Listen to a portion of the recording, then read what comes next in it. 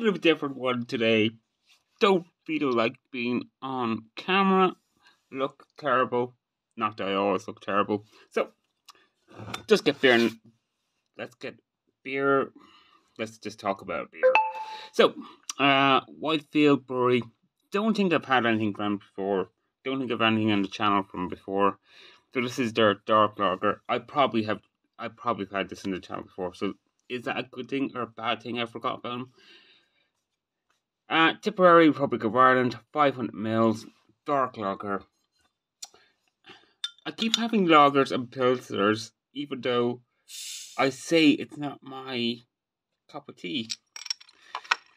So let's get beer in a glass. Again, very carbonated. Very carbonated.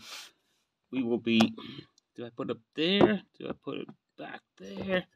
Do I put that up there? No, you can't see it then. Let's put it there. So, has that lagery taste, smell. Not getting any darkness really coming in. If this is blind, I'd say lager, but yeah. So, let's dive in. Let's put that there.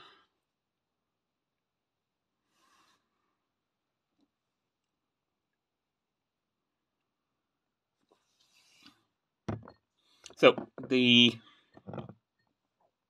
I do like the dark malts. They just add that extra bit of flavour, which I kind of prefer. It is a little bit overcarbonated. It's a little bit sweet. If you look at it, if you look in the bowl, it is a little bit. I think it's overcarbonated, but I think it's nice.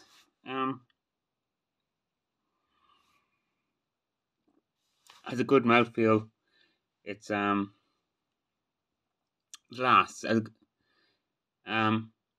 think the carbonation adds to the overall flavour.